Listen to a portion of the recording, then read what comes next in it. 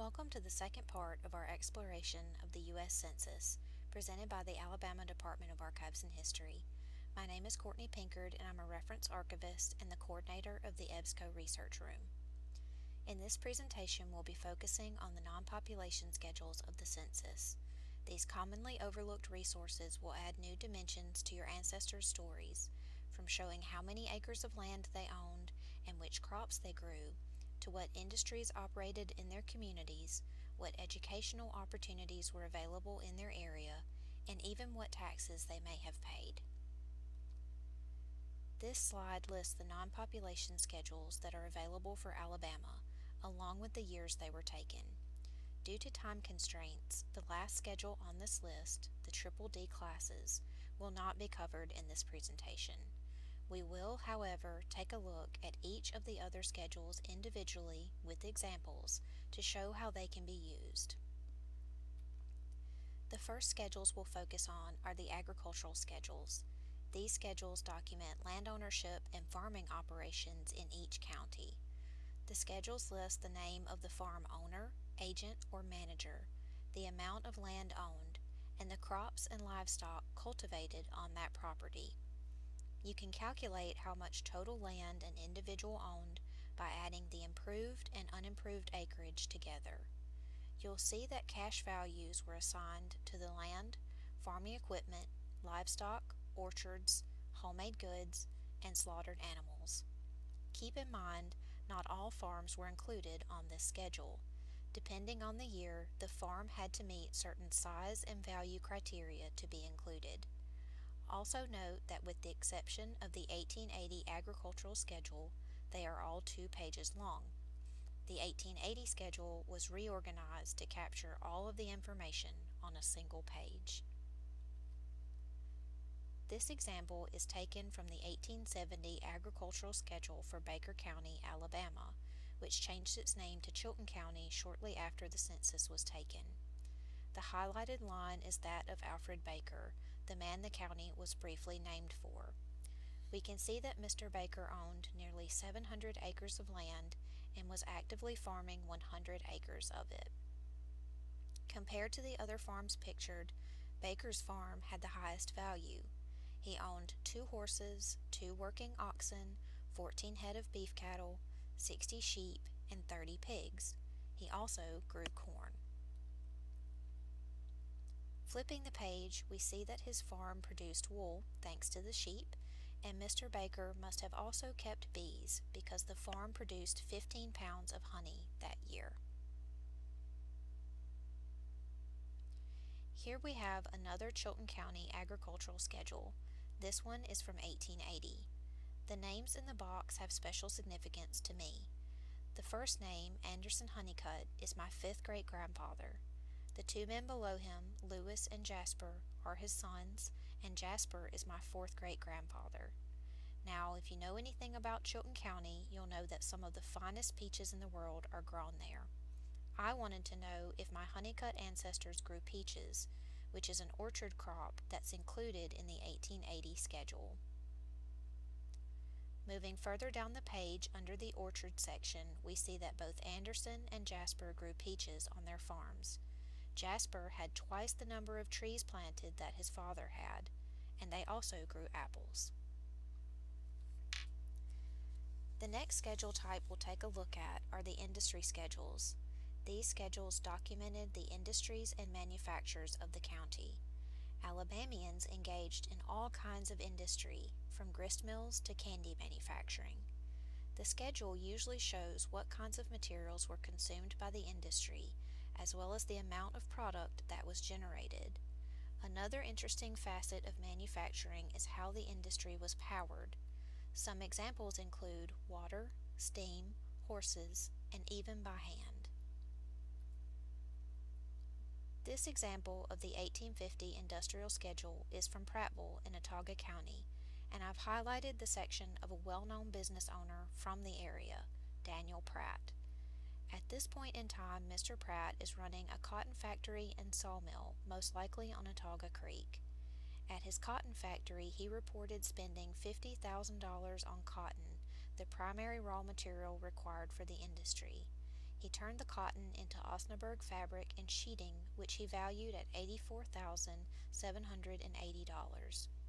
While the business required a substantial investment in raw material, it was at least recouping the cost on the production side. Moving ahead 10 years, we find Mr. Pratt again in 1860. By now he has turned his cotton factory into a cotton gin factory, and he's also operating a foundry to supply his factory with iron castings for the gins. The total value of the 1,500 cotton gins manufactured by his factory is $288,750, which is equivalent to almost $9 million in today's money. Next, we'll discuss the mortality schedules. These schedules record deaths that occurred in the calendar year prior to the census being taken. The calendar year runs from June 1st of the previous year to May 31st of the census year. For example, if the census year is 1850, then only the deaths that happened between June 1st, 1849 and May 31st, 1850 will be shown in the mortality schedule for that census. As you can see, this is a very narrow window of time and only a small portion of the county's deaths will be captured within it. During the slavery period, enslaved people were also included in these schedules under the name of their owner. From this schedule, you may learn the deceased person's age, place of birth, profession, cause of death, and the length of their illness. The example shown is from the 1860 mortality schedule taken in Lowndes County. Here we can see the names of 3 slaves enumerated under Mr. B.B. Rudolph, their owner. The first entry is an adult field hand named Pompey. He died in February 1859 of pneumonia, and he was sick for about a day and a half. The third name given is Gracie. She also died of pneumonia, but she lingered for over 3 weeks before she passed away at just 11 years old. Notice her occupation is listed as field hand, just like the 2 adult men listed above her. Social statistics captures a wealth of information about each county. Data points included are educational pursuits like colleges, libraries, and newspapers, economic interests such as taxes and wages, and religious practices as demonstrated by the denomination and capacity of churches in the area. Each decade becomes a little more detailed with the information collected. The year 1870 has a question mark beside it on this slide because on Ancestry.com some counties have both 1860 and 1870 social statistics combined, even though the website makes it look like only 1860 is available. Let's see if we can guess some Alabama counties based on the data collected about them in 1860. This county's educational institutions included the State of Alabama University, which employed 8 teachers and enrolled just 100 students. If you guessed Tuscaloosa, then you were correct, and roll tide. This county had 2 newspapers operating in 1860, the Cahaba Gazette and the Slaveholder, which was a states' rights political publication. Any ideas? If you said Dallas, then you're right. And finally, this county had several Roman Catholic churches listed on the schedule, but the largest could hold 3,500 congregants in a building worth $160,000 in 1860. Any guesses? This one is Mobile. Another interesting feature of the social statistics schedule is taxation information. On this page from Cherokee County, we can see the kinds of personal property that the county levied taxes on. At this time, there was a tax on watches, clocks, bowie knives, pistols, among other things. From this page, we can learn that there were 588 clocks kept for use by the inhabitants of the county, while there were just 4 bowie knives and revolvers being taxed. Now that we've covered all the non-population schedules and seen examples of the types of information they can provide, let's focus on a single entry from a schedule and see what we can learn about that person. In the 1870 industry schedule for Tuscaloosa County, there is a watchmaker named James B. Selleck. He makes about $1,000 a year repairing watches for his clients. Using our subscription to newspapers.com, I was able to find an advertisement that Mr. Selleck ran for his business in the Independent Monitor newspaper. This ad indicates that Selleck's shop was one door down from a doctor's office in a place called Hornet Row. The location given in the advertisement made me very curious. Having lived in Tuscaloosa during grad school, I'd never heard of a place called Hornet Row. I asked my coworker, who also lived in Tuscaloosa, and she hadn't heard of it either. After some searching, I came across a manuscript held by the Hoole Special Collections Library at the University of Alabama. This document was a typed transcription of a reminiscence about Hornet Row written in 1890. The author, a Mr. Wyman, gave a thorough description of the location and people associated with it.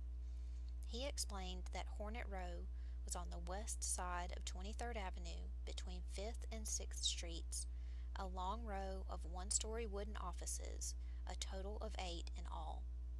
The offices were built around 1826, and their original tenants were young lawyers and a prominent doctor.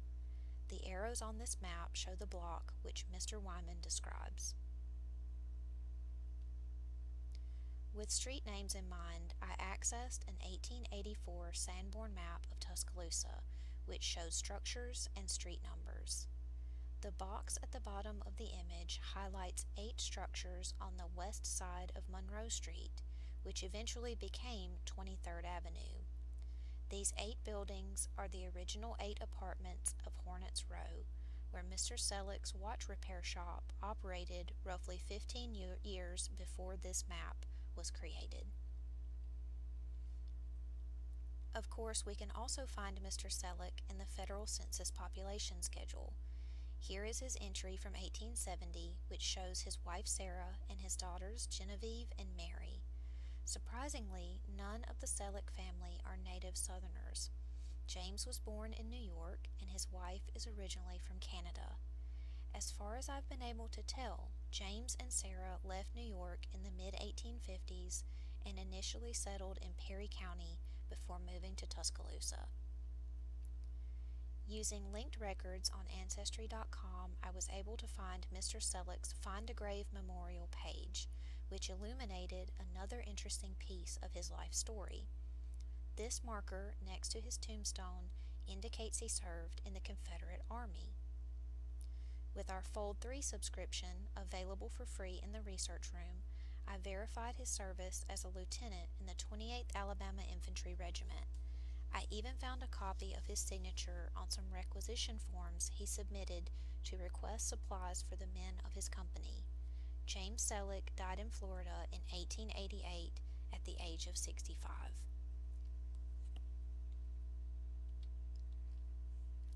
So what did we learn about Mr. Selleck?